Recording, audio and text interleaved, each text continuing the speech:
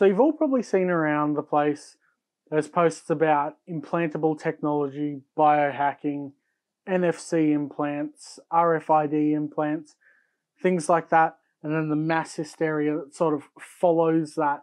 And I'm here to sort of dispel some of those myths. So NFC's the method that I'm most familiar with. So what is NFC? So NFC is near field communication. It's basically a passive chip. So the chip itself has no power in it. It involves an initiator, which is a device that can supply power through radio frequency signals.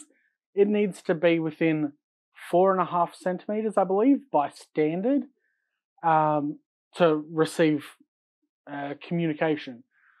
So it needs to be that close to do anything. What does NFC do, or RFID as well? They can be used to like open doors. They can be links to websites. They can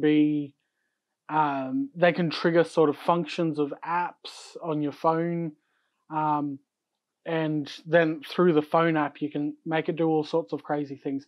But basically, there's tons of functionality around it. You know, it's all up to your imagination. My personal NFC implants, I have one that pre-fills a tweet to Twitter to say that I'm about to go live streaming on Twitch.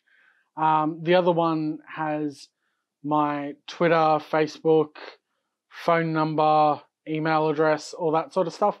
So someone can just tap my implant and they have my contact details to save to their phone, which is pretty cool. So the most common myth that that I have to deal with, you guys don't ever have to, but the most common thing that I see around is the government can track you. Like that's the big thing, because there was that whole conspiracy theory about the government putting chips in people so they can track them and blah, blah, blah, those sorts of things. Now, there's a lot that goes into why that's not practical. So by this point, I should have shown off my implants being scanned with a phone. Now, it took about 10, 15 tries with each implant to get that to occur on that single sort of tap. It's not easy when there's tissue over the implant. Like, it's not a perfect read like it is with a tag and, you know, similar things like that. The implant isn't as easily scanned. So that's your first problem. So if someone was to track you, they would have to be so close that their initiator, which is possibly a phone or something like that, would pretty much, well, it'd have to be touching your skin. Because, like, to even get mine to scan, I actually have to press my phone to my arm. It's not something that's just a light hover will get it eventually. And I have to actually be, you know, there's a fair bit of force. So if someone's trying to track you, they're touching you. So you should probably notice that. The other part is, because there's no power in your chip, it can't be a GPS. It can't send tracking information. So the initiator, which would be what is touching you directly, would have to have a GPS, and that would be sending signal out. So basically, for the government to track you, you'd have to have Agent Smith walking around pretty much holding your hand with, you know, a device up to your arm the entire time for them to get you. Now, I don't know who these people think they are, but I can guarantee there is no government agency that gives that much of a shit about anyone that they would send out an agent to carry a device around just to scan an NFC or RFID chip to find out where they are. Congrats. Fucking Catherine just went to the mall. So the next thing that people tend to bring up is metal poisoning or metal allergies or something like that, because obviously at face value, the concept of having a chip under your skin is a really bad one. Now, your biggest concern here would be obviously metal to skin contact.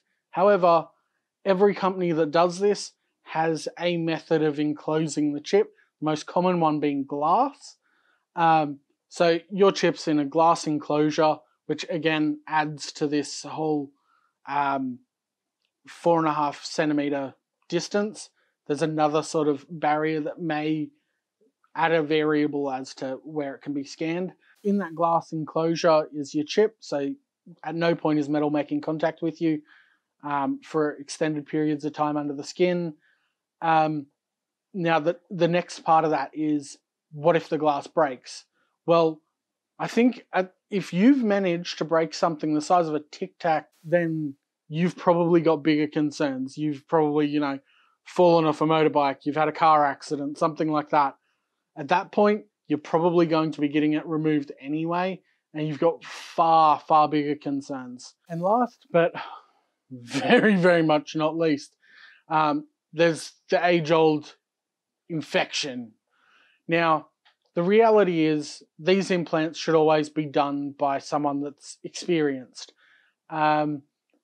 I've had both of mine done by body piercers. One myself when I was a body piercer, and one was my ex-partner who was a body piercer at the time.